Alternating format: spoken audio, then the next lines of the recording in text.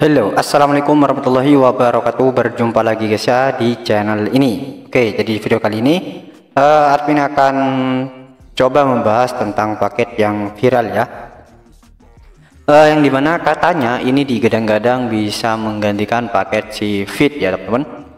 Yang dimana paket ini untuk secara budget ataupun harga tentunya itu lebih murah daripada si feed, dan untuk secara FOP-nya ya serupa. Namun gimana Min tentang rewelnya? Kalau paket feed kan memang rewel ya, kita sering banget rewelnya. Pokoknya itu di beberapa TKP itu waduh, saya nggak karuan itu ya. Terkadang teman-teman yang menggunakan paket feed itu ataupun pemula yang menggunakan paket feed itu kebanyakan menyalahkan si firmware, si akun, dan yang lainnya. Nah itu ya.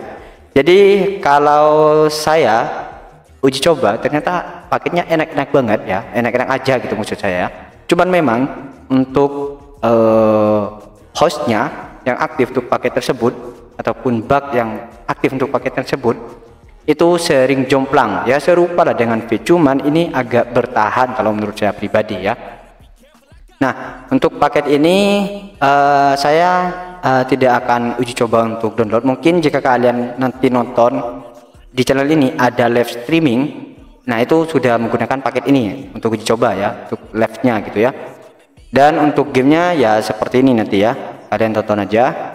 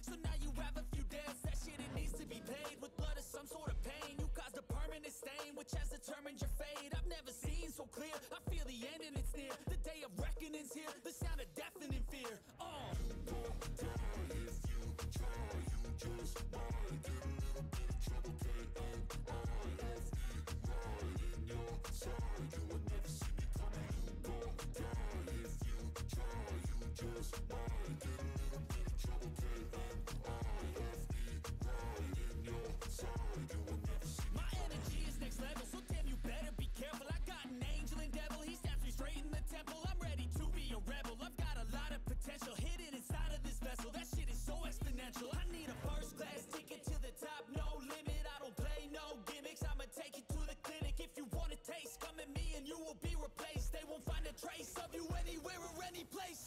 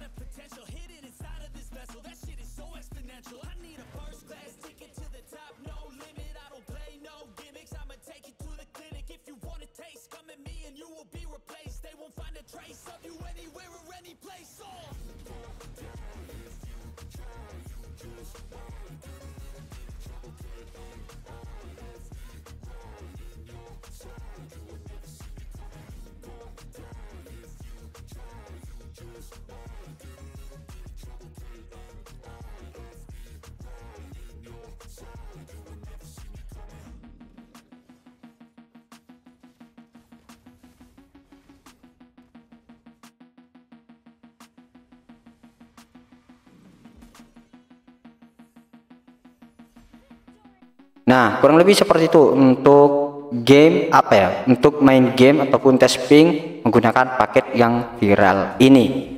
Cuman kendalanya menggunakan paket ini kita tetap harus menggunakan mode PES ataupun mode pesawat ya. Entah itu kalian menggunakan device handphone auto-autoan, menggunakan modem stick seperti saya ini, kalian harus menggunakan mode PES karena memang mungkin beberapa jam stabil tiba-tiba gak ada ping. Nah, itu kendalanya ya untuk paket ini. Oke, jadi kita harus selalu gonta-ganti IP. Itu aja ya. Dan untuk test speednya seperti apa bang? Oke, kita langsung test speed. Untuk akunnya di sini ya, saya cek di sini menggunakan satu host paketnya ataupun satu bug dari paket tersebut. Nah, ini pingnya seperti ini yang tampil di YACD. Namun ya ini tergantung akunnya ya, kalau ping yang kecil-kecil, yang besar-besar ya. Nah, itu ya kita refresh, kita ganti ya. Nah, ini kita akan coba tes speed dulu guys ya. Kita menggunakan si Okla.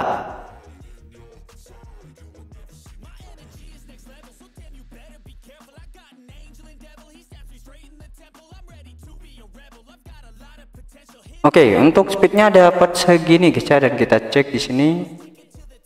Wah, ini STB saya nih kepanasan ya. Nah, ya seperti inilah contohnya jika STB kalian kepanasan guys ya. Jadi ya gak jalan ataupun gak running seperti ini ya. Cuman speednya ya dapat segini. Menurut kalian bagaimana? Silahkan komen di bawah di kolom komentar. Apakah worth it menggunakan paket ini di tahun 2025 atau tidak? Begitu saja video kali ini. Sampai jumpa lagi di video saya. Assalamualaikum warahmatullahi wabarakatuh. Bye.